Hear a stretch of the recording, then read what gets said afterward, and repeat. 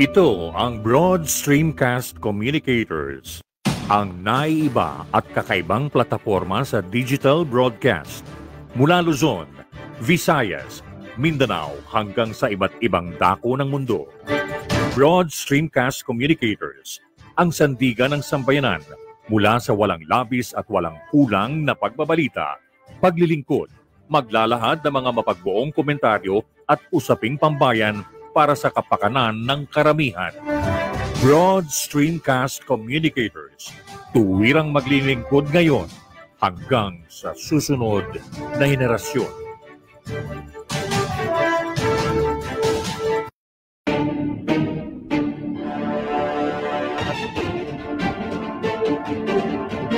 Ang sinumang lingkod bayan ay may tungkulin na pinanumpaan. Nanumpa na maglilingkod ng buong puso batay sa tanggapan na kanyang pamumunuan. Bago ang lahat, mamamayan muna. Ito ang palatuntunang maglalahad ng mga tuwirang impormasyon upang magsilbing gabay ng ating mga nanunungkulan saan mang tanggapan ng pamahalaan para sa kapakanan ng mamamayan. Bago ang lahat, mamamayan muna. Maglalatag ng mga naangkop na payo para sa lahat ng mamamayan na umaasam ng tunay na pagbabago at kaginhawahan sa buhay. Bago ang lahat, mamamayan muna. At ngayon, narito ang inyong lingkod, Cora Alma De Leon.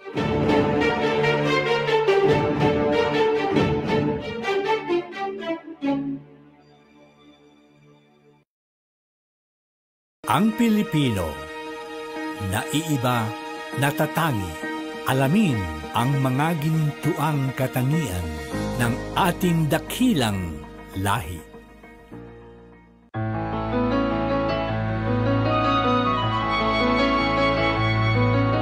Iba-ibang ating pinagmulahan, sa iisang bayang sinilangan, mga islang biyaya sa pinagpala, likha ng isang Diyos o bathala. Tinataglay ang dakilang yaman, sa ating binigay ang perlas ng silangan, gintong lupa't karagatan, kay gandang kalikasan, ito'y sasagipin pangangalagaan. Yan ang Pilipino, mapalad ang lahing ito, likas ang talino, kailangan ng mundo. Ang Pilipino, mapagmahal ang lahi ko, may tapang malasakit. Kaming mga Pilipino, mapalad ang lahing ito, likas ang talino, payabungin natin to. Ang Pilipino, mapagmahal ang lahi ko, masipag malikhain, yan ang Pilipino.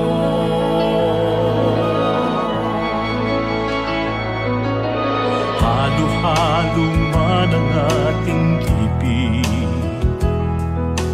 iisa pa rin ang ating lahi. Katotohanan ng kalooban, ating isabuhay. Ako, ikaw, tayo'y magmahalan. Yan ang Pilipino, mapalad ang lahing ito, likas ang talino, kailangan ng mundo. Ang Pilipino, mapagmahal ang lahi ko, ay tapang malasakit. Kaming mga Pilipino, mapalad ang lahing ito, likas ang talino, payabungin natin ko. Ang Pilipino, mapagmahal ang masipag malikhain. Yan ang Pilipino, mapalad ang lahing ito, likas ang talino, kailangan namin ito. Ang Pilipino, mapagmahal ang lahi ko, ay dapat malasakit kaming mga Pilipino.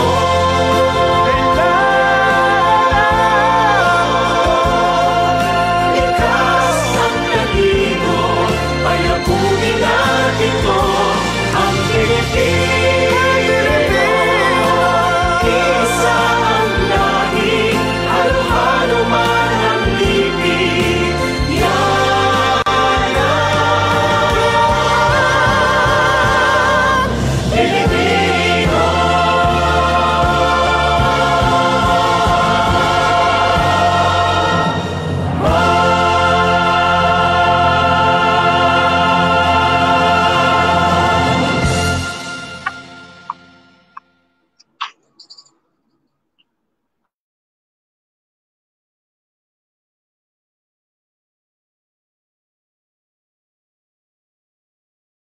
Sina Dr.Reymund Arcega at Secretary Cora Alma De Leon. Sumasa inyo tuwing Martes, Huwebes at Sabado sa ganap na alas 5 ng hapon.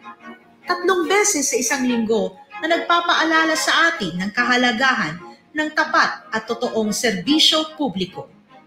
Kasama ng mga dakila, huwaran at kapitapitagang mga public servants, mga pinuno ng iba't ibang private sectors, mga naglilingkod sa pamahalaan at iba't ibang kagawaran, mga academic leaders at mga guro mula sa lahat ng antas at level ng pampubliko at pribadong paaralan, mga mambabata sa policy makers, mga pinuno ng gobyerno at maging mga kawani nito.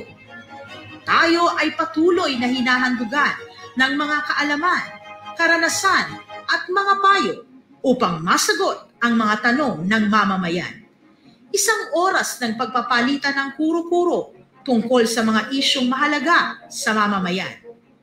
Mula sa iba't ibang dako ng bansa o saan man sa mundo ay maririnig natin ang mga humble beginnings ng mga panauhin at kung paano sila nakatulong para paunlarin ang buhay ng mga Pilipino.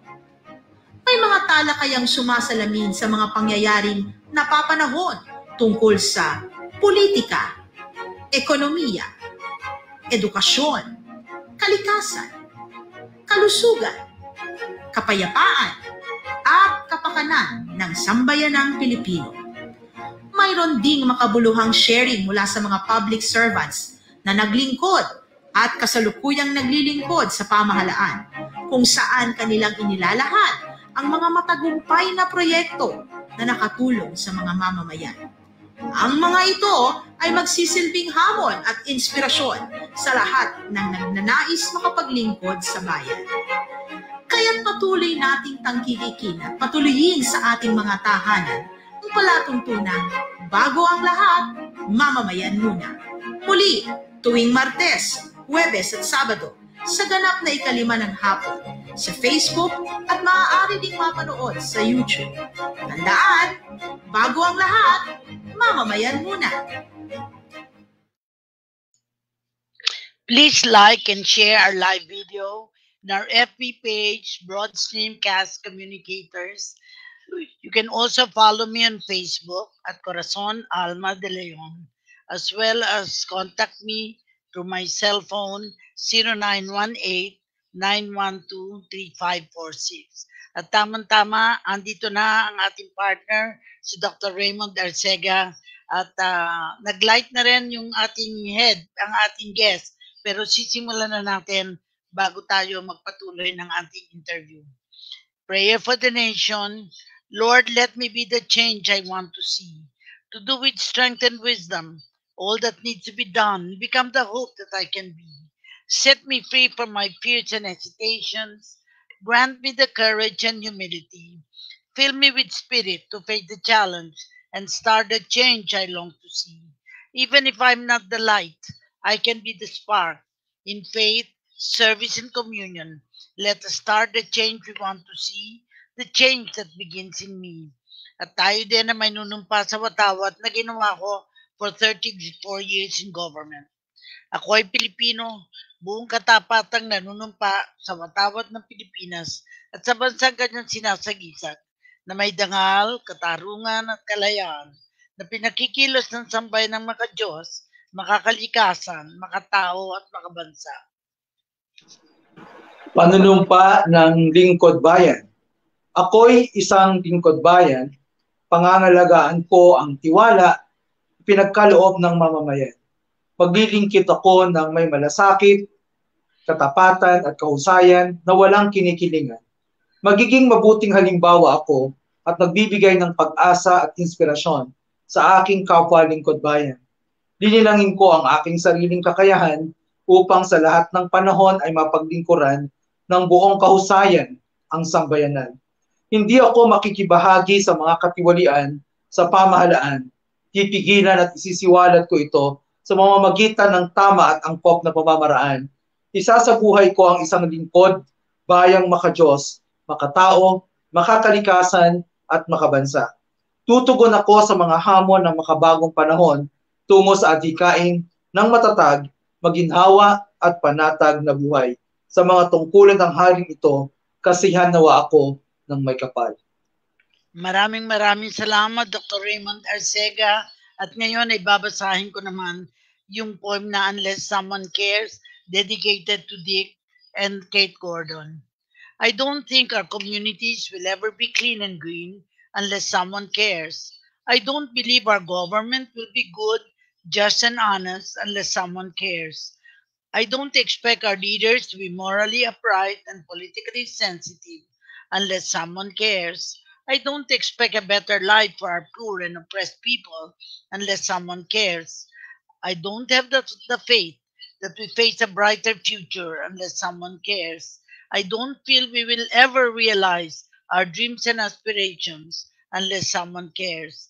I don't know if we will all live our sense of purpose to build a better world unless someone cares. That someone is us, that someone is you and me, that someone is everybody, for we all must care. At tamang-tama, ang panauhin natin ay inanyayahan ni Dr. Reymund Arcega, si Dr. Reynold D. Andres, and he's not yet here, pero sisimulan na natin ang usapan. Bakit? Ayun na, he's on already. Our guest is Professor Reynold Agnes, Department Head of Political and Social Science Department, Far Eastern University. Dahil kilala siya ni Dr. Reymund Arcega, bibigyan ko na ng pagkakataon si Dr. Arcega, pero bago dan, aanunsyo natin na kung may komento o tanong kayo tungkol sa ating pinag-uusapan, mag-comment lamang kayo sa ating live video. Go ahead, Dr. Reymund. Yeah, magandang hapon, Secretary. Magandang hapon, Secretary De Leon. Isa na namang makabuluhang talakayan ang meron tayo ngayong hapon na ito at napakaswerte natin na ang ating kasama ngayon ay isang kilalang profesor ng pamantasan ng malayong silangan. No?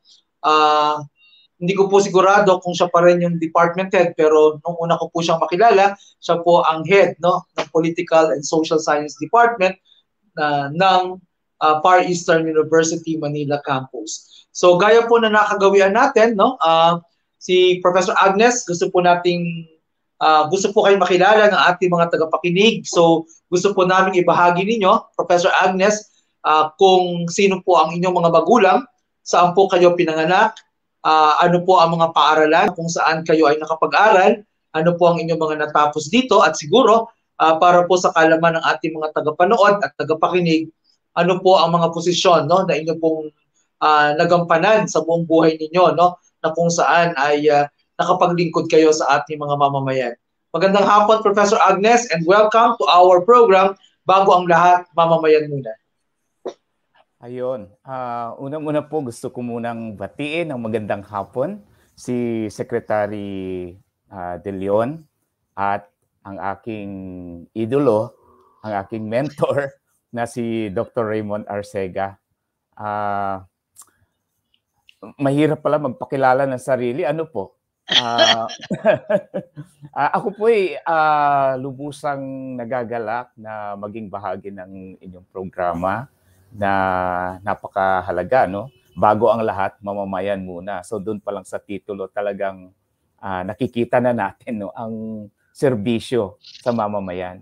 So ako po ay nanggaling sa probinsya ng Palawan. Then doon sa probinsya ng Palawan, may lugar doon sa bandang norte ng Palawan, merong dalawang sikat na lugar dyan. Ano? Ayan ang Coron at ang Busuanga. So ito ay isang island pero dalawang municipalities. So Coron and Busuanga. No? So dito ako sa Busuanga area. So dito po ako nag-aral sa Busuanga mula elementary. Nung high school, ako po'y pumasok sa St. Augustine's Academy sa Coron, Palawan. Pero bumalik din ako sa Busuanga upang ipagpatuloy ang aking pag-aaral sa high school. And then, produkto po ako ng public school, no? At ako po'y pumunta dito sa Manila at nag-aral ako ng political science sa Far Eastern University. At ang aking mga magulang po ay si Eladio Agnes. Siya po ay dating vice mayor doon sa aming lugar, no? At ang nanay ko po ay isang ordinaryong may bahay, no? At ayun, nung nandito ko sa Manila, nag-aral ako ng political science, kursong political science sa FEU, at dito ko nakita si Dr.Reymund Arcega. Siya po yung kauna-unahang professor ko sa major subject. Alam niyo po ba kung anong subject ko sa kanya? Kauna-unang subject. Yan po ang Introduction to Local Government Administration. At isang paboritong subject ko at hanggang sa kasalukuyan ay talagang patuloy akong ito yung subject din na paborito ko at tinuturo ko. Then nung ako po ay nakatapos ng kolehiyo, umuwi po ako sa amin para magsilbi sana doon at may posisyong executive assistant sa Office of the Municipal Mayor. Pero hindi po ako tumagal, no? 6 na buwan lamang po yata ang aking trabaho doon dahil walang school, walang kolehiyo. So gusto ko mag-aral, bumalik ako sa Manila. Nung ako'y nag-aaral ng master's degree in government administration, yung chair ng political science department na dati ko ring professor sa kolehiyo, sabi niya, nandito ka pala, magturo ka na. So dito po nagsimula, 1997, dito na po ako nagsimulang magturo sa kolehiyo hanggang sa kasalukuyan. And then yun nga nabanggit ni Dr. Reymund, noong 2014, ako'y naging head ng political science department. Tapos umalis ako noong 2016 kasi nag-aral po ako ng aking PhD na hindi ko pa natatapos, no? Tapos bumalik po ako, naibalik po ako noong 2016. Inimbitahan ako ulit maging head uli. And then 2018, nagda-dissertation ako. Hanggang 2018, umalis uli ako para sa dissertation ko. Pero hindi ko po natapos ang aking dissertation. Medyo may masamang nangyari sa buhay ko, no, sa buhay pamilya. At ngayon po, ako'y bahagi ng CHED, NCR Quality Assessment Team. Ito po yung tumitingin dun sa mga school na gustong magbukas ng political science program, mga chine-check namin. And then ako po'y resident accreditor din ng ating Alcoa. At meron pa pong mga ibang trabaho na naiatang sa atin. So basically ito pong aking background, no? Isang anak ng magsasaka lang po ako na nagsikap na eto po ako ngayon at handang maglingkod sa bayan. Ang pagtuturo naman po ay paglilingkod sa bayan. Sapagkat una sa lahat po ay yung kailangan talaga natin yung pag nagtuturo tayo, ano po yun eh. Minsan kinakalimutan ng sarili, minsan sa totoo lang nakakalimutan mo yung pamilya mo sapagkat it's self-effacing din po eh. Sapagkat ang iniisip mo yung tungkulin mo doon sa mga estudyante at pag sinabi nating estudyante mo yan, bayan ang pinagsisilbihan mo. So on top of everything ay ang trabaho natin ay talagang pagsisilbi sa bayan bilang mga guro. Wow, Dr. Reymund, I think swak na swak ang ating guest ngayon kasi yung pag-uusapan natin, yung hinaharap nating eleksyon. Ano? Kasi ako naniniwala na yung pag-aaral ng political science, and of course kasama na rin dito yung issue ng kasi ako naman nagturo sa Ateneo School of Government at nakita ko na yung mga nag-aaral sa School of Government ay interesadong magsilbi sa gobyerno o paigtingin ang pagsisilbi sa gobyerno. Kaya I dream of the day na walang tatakbo sa anumang posisyon sa pamahalaan na hindi nag-aral kahit papaano ng government o ng ating political science, no? Kaya ako naman sinasabi yun dahil marami na kumuha ng political science para maging abogado. Pero ang iba naman hindi natutuloy, diretso na lang sa doctoral at ano. So, para sa akin, ang mahalaga ay may pinag-aralan. Katulad ng mga tatakbong kung ano man sila, kongresista, gobernador, dapat merong pinag-aralan. Of course, maganda yung meron silang karanasan. Pero ang karanasan nila must be honed by certain theories of governance. Kasi kung ano lang yung parang pag-aaral lang nila sarili, hindi ko naman kino-question yun. Merong magagaling talaga. Pero at the same time, iba yung marunong kang maunawaan mo kung paano mag-govern, kung paano manungkulan. So in this sense, nakita ko napakahalaga ng pag-uusapan natin dahil palagi namin kung tatanungin natin sila kung sino iboboto nila, dapat very clear sila bakit nila iboboto yung tao na yon. Hindi pwedeng sabihin, kasi sinabi ng mga kamag-anak ko, ito ang aming iboto. Dapat alisin natin, kaya nga meron tayong, palagi ko sinasabi, in a democracy, there are many voices. Kaya tatanong ko si Dr. Reymund Arcega, yung follow-up niya dito, is that anong nakita mong future natin in the field of political maturity ng ating mga nanungkulan at yung mga bumoboto. Dr. Reymund, yun lang ang pahapyaw ko, pero I'm sure Dr. Reymund would want to dwell on that.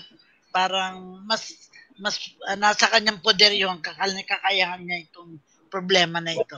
Go ahead, Reymund. Okay, thank you, Secretary De Leon. No? Napakaswerte nga po natin, no, na ang kasama natin na isang eksperto, no, sa agampang politika na pwede tayong matulungan, di ba? Ano nga ba talagang klaseng pamahalaan ang dapat tayong magkaroon sa 2022? At alam natin na ito'y nakasalalay sa magiging Pangulo ng Pilipinas.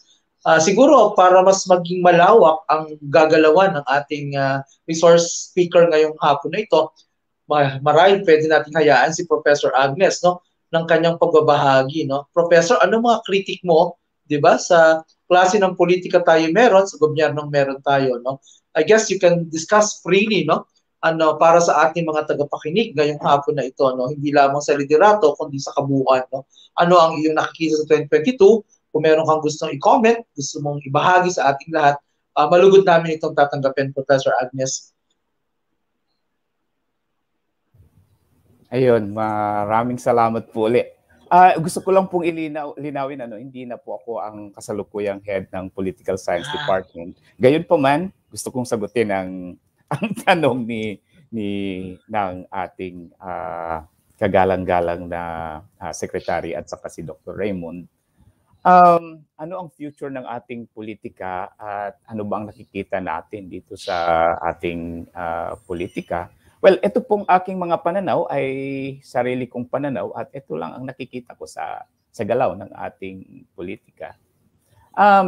Dati, merong isang scholar na nagsabi na parang ano ba nasaan ba ang ano natin, ang politika natin ay ang unang tanong, nasaan ang kapangyarihan? Kanino ang kapangyarihan? Sino ang humahawak ng kapangyarihan? So pagka naman tinanong natin ang tanong na yan, Pagka naman sinagot natin ang tanong na yan, alam naman natin na may issue tayo dito ng political dynasty, political elite sa ating bansa. No? Matagal ng issue yan. So, ang kapangyarihan ay nasa kamay ng mga political elites pa rin natin na tinatawag. May pagbabago ba? Ang sabi ng isang scholar, at naniniwala ako sa kanya, parang kung titignan natin sa panahon ng Marcos, Rehiming Marcos, na kay Marcos ang kapangyarihan, mga kasama niya, di ba? So nawala si Marcos, pumasok ang Aquino administration, at sinundan ng Ramos administration, then sinundan ng following Ramos is the Erap administration, then dire-diretso na. So kung titingnan natin ang mga personalities, parang pare-pareho lang, no? Parang nalilipat lang ang kapangyarihan mula sa isang grupo ng mga political elite papunta sa grupo ng mga political elite, no? Ayun ay kung titingnan natin ang ating politika sa taas. Lalo na ngayon, kung titingnan natin yung future, then kung pag-usapan natin ang may datos at ang datos na gagamitin natin ang mga survey, nakikita natin na namumuna siyempre sa survey ang kandidatong si Bongbong Marcos kasama si Sara Duterte.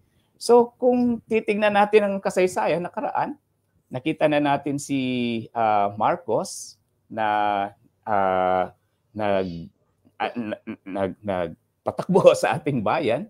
And then, kung ang magkakatotoo ang mga survey, ang datos, babalik na naman uli yung Marcos sa ating bayan. So, ito lang ang takbo ng natin. Ito lang ang takbo ng ating politika. Then, ang tanong, may pagbabago ba? So, yun na nga, no? Sabi, nalipat lang kapangyarihan. Ito naman ang sagot ng isang magaling na scholar na si Thompson. Sabi niya, kung titignan natin sa lente ng elitism, ang natin, ang ating politika, at talagang nasa kamay ng mga elite lang ang kapangyarihan, magbabago lang ang ating politika kung magbabago ang behavior ng mga taong nagpapatakbo sa ating pamahalaan. So ang tanong ngayon, kung susundan natin ang lenteng yon, may pagbabago ba sa behavior ng ating mga ruling elite sa ating bansa? So ito yung isang malaking tanong. Ngayon, kasi may nabasa naman akong libro tungkol sa elitism dito sa Singapore, no? Kasi sila given, no, na mga elite talaga nagpapatakbo. Tapos ang mga elite they have that sense of responsibility, no, na tayo ay magiging leader. Ang mga anak natin ay magiging leader. So ang ginagawa nila, yung mga leader, pinaaral nila yung mga anak nila sa mga magagaling na school. Kasi kailangan, ikaw magiging leader, piniprepare na nila yung mga anak nila sa mga the best schools sa Europe, sa Amerika, pinadadala nila, inihahanda nila sa magiging leader ang. Kasi ang education, napakalaki ng role ng education. Ang education ang nagbabago ng behavior natin, di ba? So yung kung gusto nating magkaroon ng pagbabago doon sa behavior ng mga elite sa ating bansa, kailangan yung education nila kailangan ay palakasin natin. So yun nga po yung sinasabi ni Secretary kanina, no? Napakahalaga ng education. At sabi ni Secretary at maraming mga mambabatas na nagsabi, pinupush ito ni Senator Miriam Defensor Santiago na kailangan ang isang senador nag-aral, di ba? Kasi merong mga iba na hindi alam ang primary function of the branches of the government. Totoo po yan, makikita natin sa kilos nila. Like for example, tinuturo ni Dr.Reymund sa amin at sa kanya ko natutunan, the separation of powers among the three branches of the government, no? Pag bumoto tayo ng isang kandidato sa tawag dito, senador, ang binoboto natin is a legislator, and the primary function of the legislative branch is to legislate laws. Di ba? So, number one, pag binoto mo yung isang kandidato, dapat marunong gumawa ng batas. Dapat malawak ang pagkatao mo. Dapat malawak ang kaalaman mo sa mga problema ng bayan dahil ang gagawin mo ay gumawa ng batas. Hindi ka naman magpapatupad eh. Dapat lagi kang nandun sa Senado, nakikipagdebate.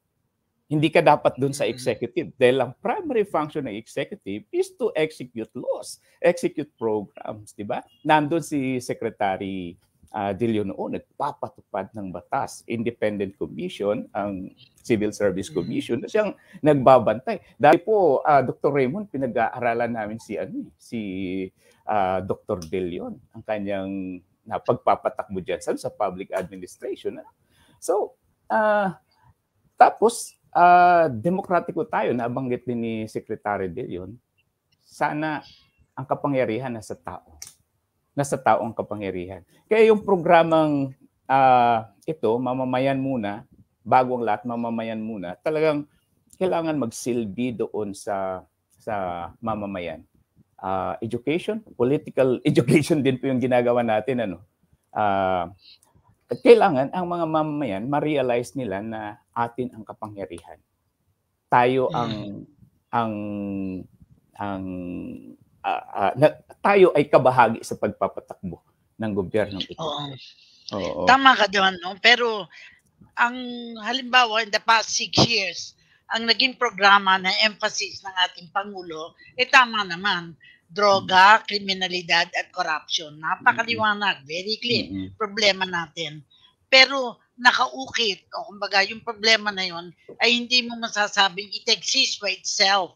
Kasi nakikita natin, kasama na dito ang kahirapan, kasama na rin dito ang kakulangan ng edukasyon na rin, no? In terms sa mga nanunungkulan. For instance, you will have a province na buong pamilya nila ang nagpapatakbo ng probinsya. Para sa akin, hindi dapat mangyari yon. Dapat meron ka ng concerned citizenry, na educated citizenry that will say, no, it should not be acceptable. We should be proud na merong, even if we don't have a two-party system, merong isinusulong na programa ang isang grupo at isang team. And I think, dun sa demokrasya na yung mahalaga na merong pwedeng katunggali, merong talagang maglalaban. Hindi pwede yung walang kalaban kasi. Bakit walang kalaban? Dahil natatakot lumaban. Pero kung sinusuportahan ng mga mamamayan yung kalaban na pantay, katulad ngayon, hindi naman natin alam kung sino mananalo. Parang even Steven, hindi natin alam. Pero naniniwala ako na yung boses ng bayan ay malalaman kung sino mananalo. Ngayon, sasabihin nila, kaya naman nanalo yan ng daya. Yung sword of Damocles na yon na kaya nanalo ay nandaya, siguro yun muna ang alisin natin. Huwag nating isipin kaya nanalo ay nandaya. What do you think, Reymund? Kasi baka sumasaklaw na ako sa isang area na dapat kayo lang ang mag-usap. Actually, maganda ang binahagi ni Professor Agnes, no? Na sana dumating ang isang araw na sino mang tumatakbo, no, sa posisyon o mula barangay captain hanggang sa pinakamataas sa posisyon ay nakapagtapos ng pag-aaral and preferably nga po ay naunawaan, no, ang larangan ng pamahalaan at ng politika, no. Hindi sapat na alam mo, hindi sapat na mahal ka ng tao, dapat ay importante rin na alam mo ang iyong gagampan ng tungkulin, no. Kasi ang mangyayari, parang secretary, tama naman, di ba? Pagiging training ground pa yung gobyerno, di ba? Ibig sabihin, mag-a-adjust pa siya ng 1-2 years. Na minsan naman, ang mga tao, hindi naman talaga sila corrupt, pero dahil nag-aaral pa sila, hindi nila alam na ang mga sinusubong papel sa kanila, magpapahamak sa kanila, di ba? So, mukhang maganda nga yun, no? Na magkaroon ng training o nakapag-aral, no? Nakapagtapos. Hindi lang nakapagtapos, dapat na unawaan niya talaga, no? Ang dynamics ng politika at saka ng pamahalaan. Otherwise, sayang yung taon na sa halip na nagtatrabaho na siya, ay nag-aaral pa lang siya.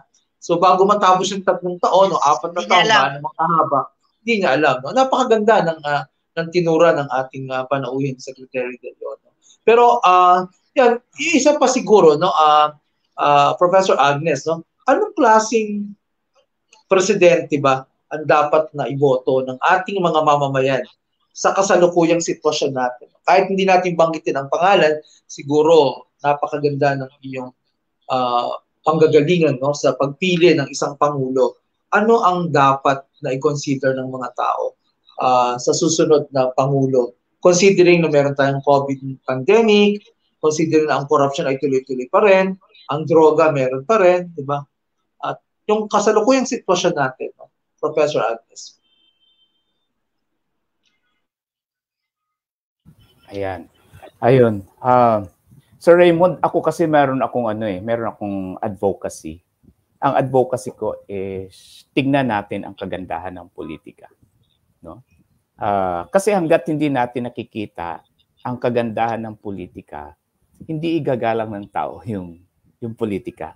Kasi nabanggit ni Secretary kanina, yung pagdududa ng tao sa politika matindi, no? So doon, kailangan maunawa ng tao na ang politika ay eksklusibo sa tao at ang unang elemento nito ay tao.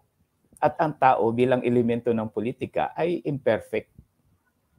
At itong mga imperfections ng tao na ito, ang siyang dahilan ng conflict, isang elemento ng politika. No? Yung conflict na ito ay nandyan lagi sa politika. Pero ang kahulugan ng politika kasi hindi tumitigil doon sa tao at conflict. Kundi bilang tao, tayo ay rational at ginagamit natin ang pagiging rational para resolbahin yung conflict. So hindi tayo tumitigil. Kasi ang mga tao tumitigil doon sa conflict yan. Giyera, corruption, mudslinging, character assassination, and everybody calls this politics. Tapos, politika yan marumi. And iniiwasan na natin ang politika.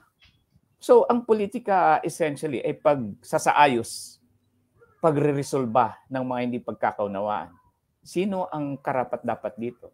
Ang taong marunong magresolba ng mga conflicts na katulad ngayon. Ano ba ang conflict ngayon? O sa field ng health. Ayan, paano ba natin i-manage ang problema ng COVID? Paano ba natin i-manage ang problema ng corruption?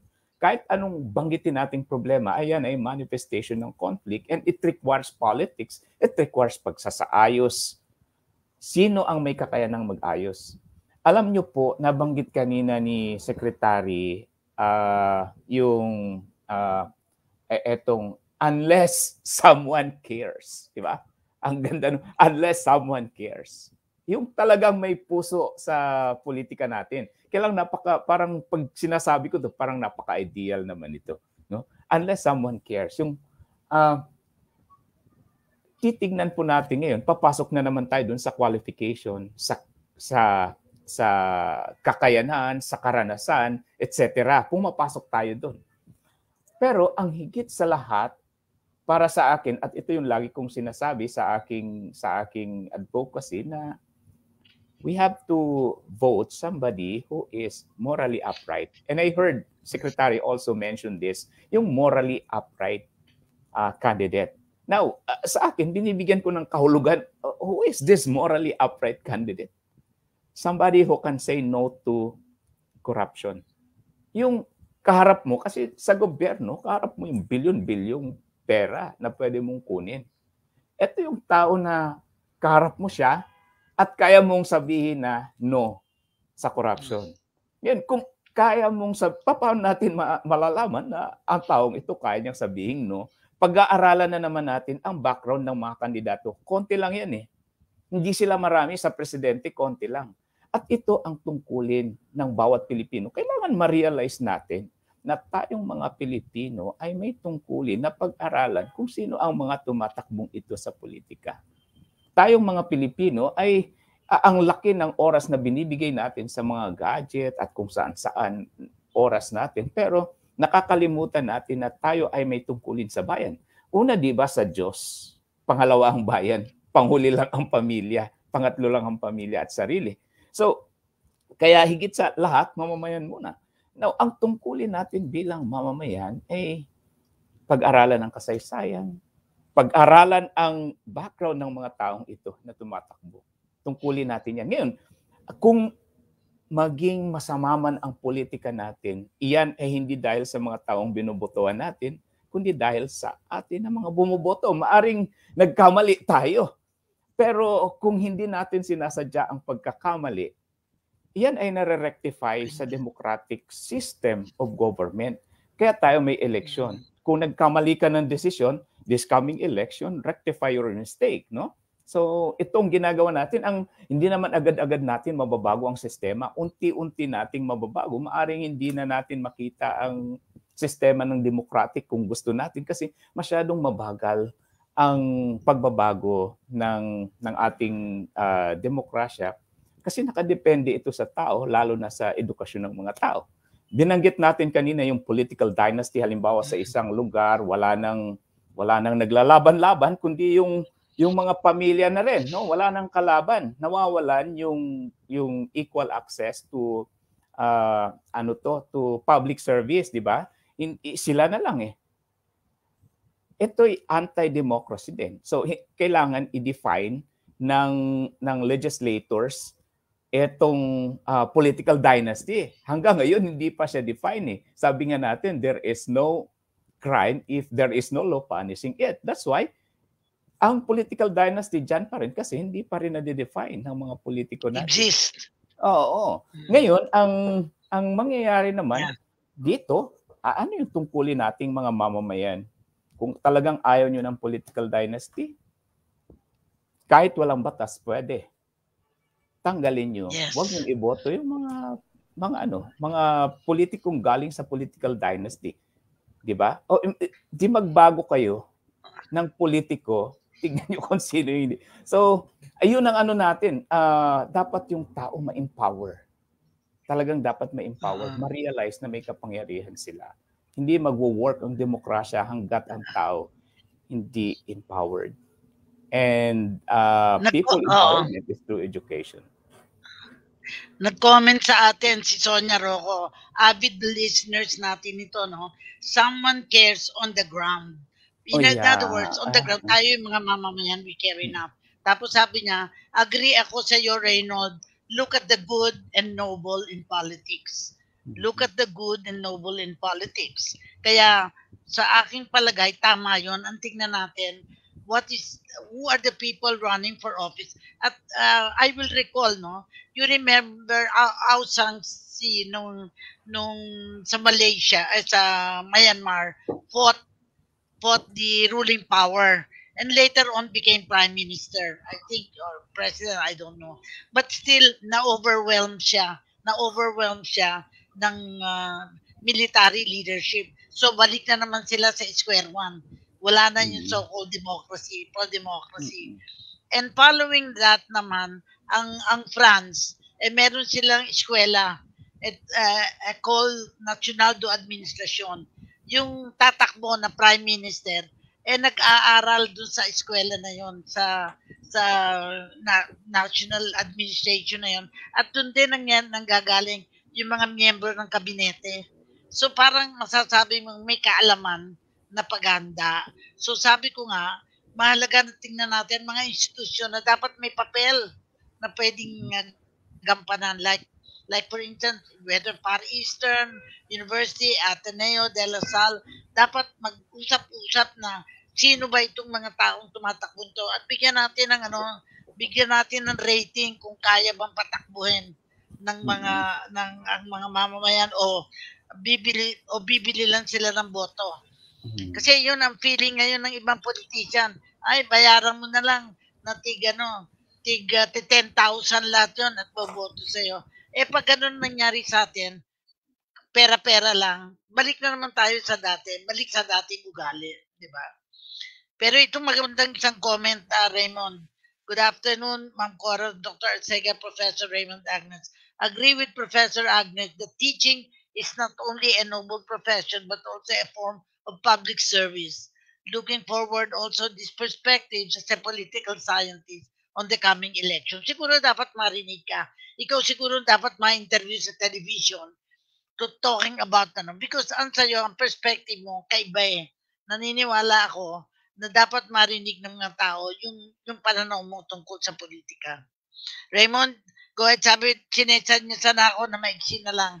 10 minutes na lang tayo, kaya maximize na natin ito. Siguro, hindi ko palalampasin itong pagkakataon na ito, no? Na itanong kay Prof. Agnes, yung ating mga opisyal ng pamahalaan. One-liner, Professor Agnes, no? Bongbong Marcos. Nahirapan ka, no? Pag-isipan natin. Okay. The Vice President Leni Robredo. Siya lang ang hindi kasama sa mga politiko na wala yata siyang political dynasty. Mayor Isko Moreno.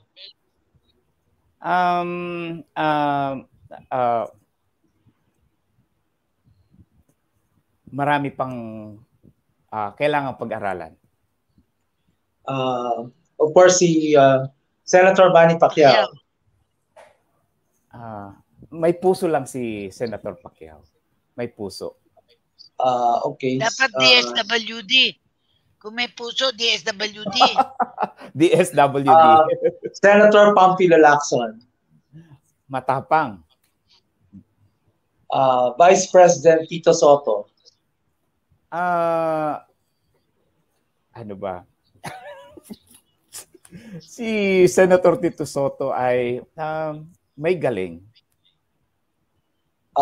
Si Vice President may galing. si Senator Kiko Pangilinan. May advokasya. Si Mayor Sara Duterte. Pangalawang matapang 'yun. Okay. Is it Dr. Willie Ong? Dr. Willie Ong? Opo. Yung Vice Mayor Vice President ni Vice President. Ni Mayor Isko. Oo. Yeah, any comment about Dr. Willie Ong? One-liner, Professor? Paano ko ba i-describe si Dr. Ong? Si Dr. Ong ay may alam sa medisina, alternative medicine. And of course, my favorite, no? Mayor Vico Soto of Pasig. Ayan ay modern politician. Ano nakikita mo kay Mayor Vico sa mga darating na panahon? Si Mayor Vico ay hindi naman siya kandidato for president, ay isang modernong politiko na hinulma ng academy, no, hinulma siya at makikita mo yung prinsipyo mula sa academe doon sa kanyang he's trying to put into practice, no, yung mga principles talaga na napag-aralan niya. At nandito sa kanya yung ganito dapat, no? Modernong politiko pwedeng ilaban doon sa mga traditional na politicians. So makikita mo yung pagkakaiba ng takbo ng pag-iisip nila at ang galaw nila. Kaya dapat tignan natin si Vico Soto, subaybayan natin ang kanyang political career. Kasi si Magsaysay, when he ran, para sa masa. In other words, kasi ang konsepto noon, di Magsaysay, but na short-lived kasi nga kasi nga bulok ang eroplano siguro sinakyan. Baka kaya nag-crash ang eroplano yun ang problema Air Force dahil hindi na tugunan ang pangangailangan ng ating presidente na sumakay sa safe na eroplano. And of course, pati si DILG Secretary ay sumakay din sa eroplano na hindi safe. Siguro yun hindi safe ng mga sinasakay ng ating mga Kaya nga ako kinukwento ko nung ako chairman ng Mount Pinadubo Commission, every week sumasakay ako sa helicopter. Pagsakay ko sa helicopter, nagdadasal na lang ako. Sabi ko, Lord, bahala na kayo sa akin. Kasi talagang it's so risky to ride the helicopter ng ating gobyerno. But anyway, nakakatuwa naman. Alam mo, Raymond, ang daming nakikinig sa atin, pero there's very little time. Maybe we can ask na lang final question mo, Raymond, kay Professor Agnes. Una, maraming salamat po muli no sa ating mga tagapanood, tagapakinig, no? Dr. Lagimon, nakita ko po yung pangalan ninyo ngayon, of course, si Ma'am Sonia Rocco, at marami pa pong iba, no? Kayo po ay patuloy naming inspirasyon sa pagpapatuloy po ng aming programa ni Secretary De Leon, Bago ang Lahat, Mamamayan. Napakaganda po ng ating naging talakayan. Ito po ay binigyan tayo ng framework, no, ni Professor Agnes kung paano natin dapat unawain ang politika at ang pamahalaan. Para sa iyo, Professor Agnes, maraming salamat, no, sa iyong pagdalo ngayong hapon na ito. Tunay na simbolo ka, no, ng isang profesor, no, na malalim ang pangunawa sa politika at ng pamahalaan, no. Nakakatuwa ang iyong mga ibinahagi ngayon sa amin ngayong hapon na ito, no. Na kung saan ay magiging basihan namin kung paano kami pipili ng mga opisyal ng pamahalaan sa darating na eleksyon. Professor Agnes, ang iyong paglilingkod bilang guro sa mahabang panahon ay tunay na ikinagagalak ng ating bayan, ng lipunan at ng Diyos sapagkat marami kang mga estudyante natulungan, na-inspire at naging maayos na bahagi ng ating lipunan. Please continue to take care of yourself, Professor Agnes, and continue to be healthy, no? At maraming salamat sa lahat ng iyong contribution sa bayan. Mabuhay ka, Professor Agnes. Maraming salamat po. Maraming salamat. Merong quip si Armando Laginong. My salute and high respect, my good friend, Professor Reynolds, the future mayor of Busuanga. Hail, hail, mayor. O ayan, meron na nag-ano sa'yo. Isang dati kong tauhan, Evelyn Roda, galing pa yan sa Maryland. Meron din si Jinky Bueno Iliot, dati ko rin tao sa civil service, nanonood. And of course, si Jean Domingo Valdez. Good afternoon to Dr. Reymund Arcega and Dr. Reynald Agnes.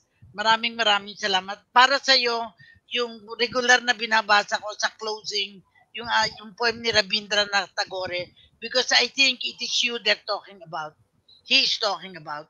Where mind is without fear and head held high, where the world has not been broken to fragments by narrow domestic walls, where tireless strivings stretch their arms toward perfection, where the mind is led forward to thee into ever widening thought and action, into that heaven of freedom, my Father, let my country awake.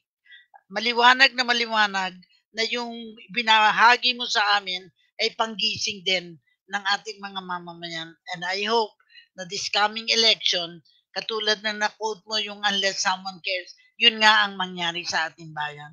Thank you very much, Professor Agnes, at naniniwala ko this afternoon we've been so blessed because nagkaroon kami ng opportunity na makilala ka, and hope ikaw ang dapat ma-interview sa mga tungkol sa politika dahil namuno ka sa Department of Political Science, kaya mahalaga ang papel mo.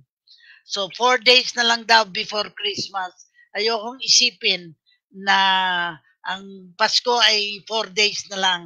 But after Christmas, balik na naman tayo. Baka meron na naman tayong COVID-19 variant, meron na naman tayo, sana naman huwag na. So, sa lahat, tune in again on our program, Bago ang Lahat, Mamamayan muna, every Tuesday, Thursday, and Saturday at 5 o'clock p.m. to 6 p.m. So, ngayon, picture naman tayo ngayon.